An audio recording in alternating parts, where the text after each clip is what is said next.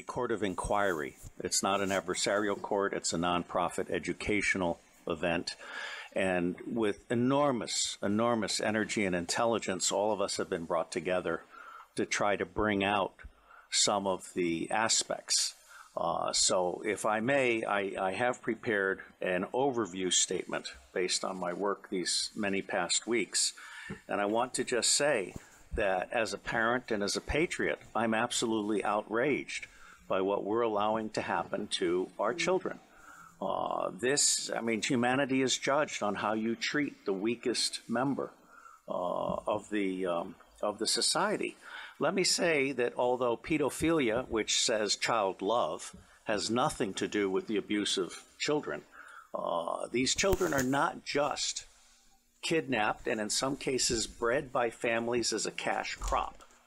We have people in the United States of America that breed children in order to sell them.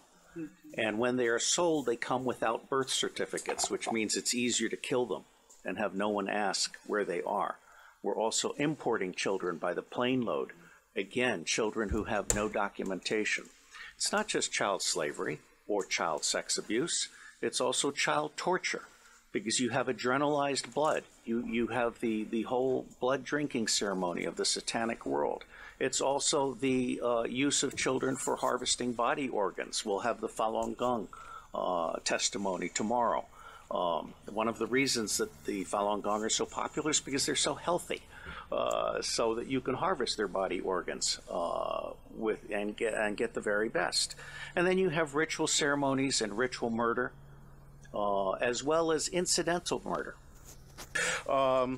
But I know the system. I've been a spy all over the world. I have created the Marine Corps Intelligence Command. I have trained intelligence and law enforcement representatives, over 8,000 of them from across 66 countries. They are all, without exception, good people trapped in a bad system. And one of the most wonderful things that this court could achieve, now that we've had Pizzagate, for example, which opened people's mind, is we could achieve an opening of the public mind and an absolute imperative from the public to governments, including the U.S. government, which I think is the center of gravity in so many ways. I have found in my research and preparation for this court and all of the work that will follow that most organizations that end up being used to prey on children, Oxfam is a recent example, all of the United Nations organizations, the Boy Scouts of America, all of the child services agencies across the United States of America, they did not start out as organizations to prey on children, but they attract pedophiles. And ultimately, pedophiles end up rising in the ranks and controlling those organizations, so that an organization that initially started out in the service of children becomes an organization that is in fact hunting children. And one of our distinguished commissioners has written an absolutely wonderful book called Child Hunters, which I recommend to all of you as a brief on this. Now, it's not my working assumption, but the working assumption yet to be proven, that the totality of the children disappearing worldwide is toward 8 million people, toward 8 million children. In the United States of America, the acknowledged number, not counting the children being bred without birth certificates, not counting the children being imported without documentation, is between 600 and 800,000 a year. Now imagine Africa and East Asia and all these other locations. I personally believe that the number we want to try to document is rising well beyond the official figures, and we have yet to learn what the actual number is, okay? The other working assumption is, how long do these children survive within this system? What I am hearing from the witnesses that I've talked to is 2 years. It may be longer. It may be 4 years. It may be 6 years. But by and large, these children are so abused. I mean, we're talking rapes by the hour and so forth, that they reach their expiration date within 2 years. And then they're murdered with impunity, or they're ritually murdered if that's what they've been bred for. So I think we need to document this. No one else has done this before in a systematic manner. This commission is rendering a signal service by seeking to do an overall view in the public interest. This will be a massive, massive undertaking.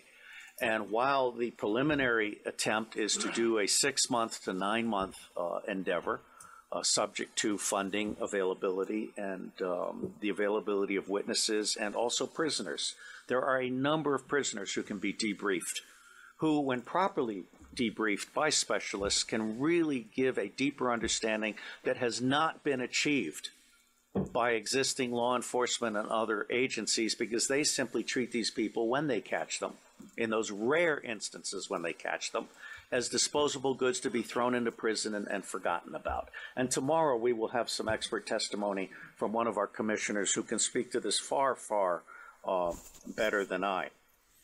William Binney is my counterpart. He is for NSA what I am to CIA, which is to say, he is saying, as I am saying, that we can delete 70% of our respective organizations and put the other 30% to work. But Binney is also the author of Thin Thread, which is a way of doing deep discovery in unstructured databases and the internet.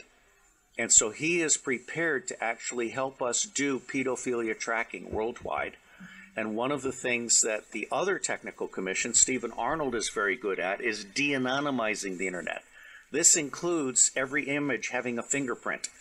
So you can take an image of a child being abused, and you can track that image through the dark web. So there are resources that we can bring to bear in support of this commission's mission. My favorite technical commission is Arno Reuser from the Netherlands, who is a master librarian. He is so good that when the Dutch intelligence community realized it didn't know enough about the world, they recruited him to create the Open Source Intelligence Center for Dutch intelligence. And as with the endeavors that I helped create in the United States, and in fact for Scotland Yard, very quickly people found out that they could get 40 to 60% of what they knew very cheaply using open sources of information. That's not what government intelligence agencies do today. They want to spend as much money as possible in the riskiest way possible on the most expensive way possible. They're not actually there to do decision support or answer questions. So I believe that Arno Reuser is capable of creating the world's first digital library on pedophilia. And this would be a multilingual library to include local dialects. And it would be a library that would then end up being what we call a magnet for walk-ins. We want to have a very professional ingestion system so that people can volunteer to provide expert witness to the thing, or they can volunteer to offer up their papers. There are a number of pedophiles now who are actually ready to turn over their diaries. All right, so I think we're actually doing something really, really huge. My final comment. The center of gravity for taking down the deep state. Pedophilia is both the induction glue. Pedophilia is how the deep state recruits and controls people. It is also the Achilles heel of the deep state. I believe that once the public realizes that the government is not protecting their children at a scale of vulnerability that we can articulate, then everything else about the government is called into question. All right? So for me, this is a truly righteous endeavor. And I will end by saying that as much good as it might do to get the British angry, for me, the center of gravity for change is the American public. Because if you can get the American public angry, we will stop supporting dictators overseas. We will close all of our military bases overseas. I am on record as a former CIA operations officer saying that our 1,000 bases overseas are not there for national defense. They're there to serve as lily pads for the smuggling of guns, gold, cash, drugs, and small children. So let me say I am proud to be in your company, and I believe that no matter what we do or do not do, it is going to make a difference. God bless you all.